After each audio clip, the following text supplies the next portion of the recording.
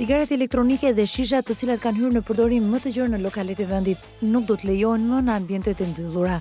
Inspektoriati Shëndetësor Shtetëror propozon ndryshimin në ligjin antiduhan me qëllim ashpërsimin e tij. Regjistrimi i një cigare elektronike në Shqipëri është tuajse ajo që ndodh me kompanitë e prodhimit të duhanit që ushtrojnë aktivitetin e tyre, dokumente, informacione dhe më pas lejimi i tregtimit, por cigaret elektronike nuk janë përfshirë në ligjin antiduhan. Nëse për cigaret elektronike edhe në botë studimet janë kryer vetëm nga subjektet që prodhojnë ato për efektet dhe përmbajtjen, por shishat mungojnë të dhënat mbi përbërësit e tyre dhe mekanizmat e kontrollit. Në ligj nuk janë parashikuar rastet e shishave dhe të cigareve elektronike.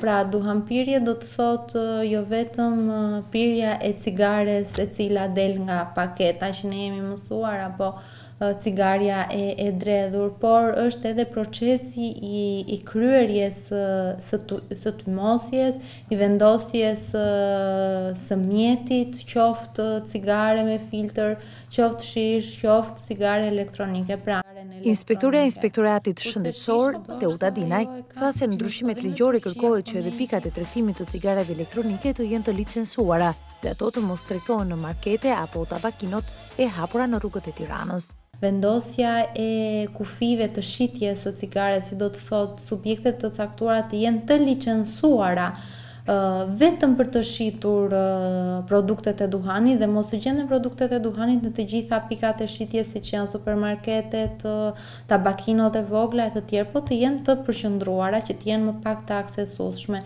Propozimet janë në nivel diskutimesh me ekspertë të cilët argumentojnë se shishat dhe cigaret elektronike kanë pasojat e tyre të dëmshme në shëndetin e qytetarëve.